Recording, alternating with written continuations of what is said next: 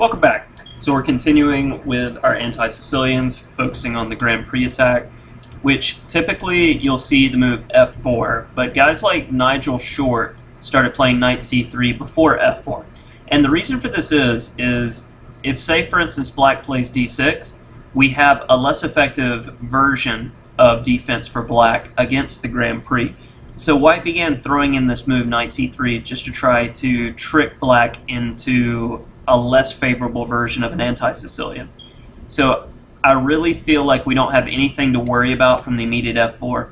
You can just continue with the typical development which we've seen with a6. So after knight c3, a6, f4, and then b5. Again, it's the consistent follow-up.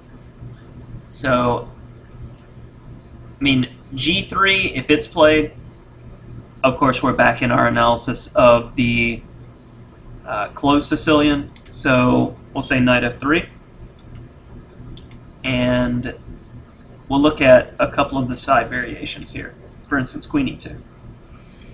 This was used by a Aronian in a rapid game, but I really don't see this as a very viable option because we have this idea with knight d4, and after takes, we're able to effectively use the open c file, having a target here, hitting the c2 pawn.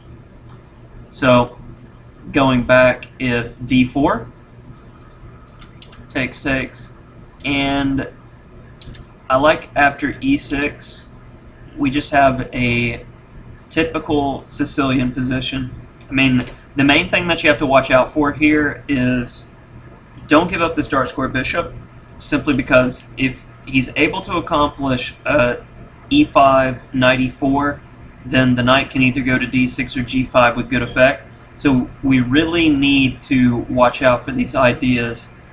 We see it a lot in the Taimanov Sicilian, where if white can get a knight on e4, typically black has a bad position.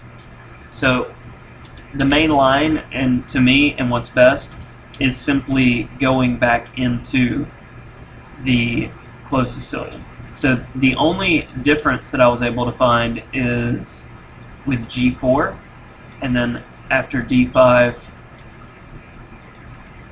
we can get this type of position. And again, you see we're not allowing them to take on d5, and we have to take back with a pawn. And this is an unclear position. So all in all, I think the main thing that you'll see transpose is this type of typical position, and this is slightly different from what we looked at with the closed Sicilian. So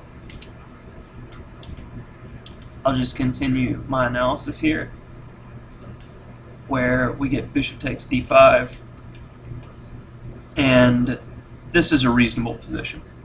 So I'll go ahead and close out our Anti-Sicilians with that move.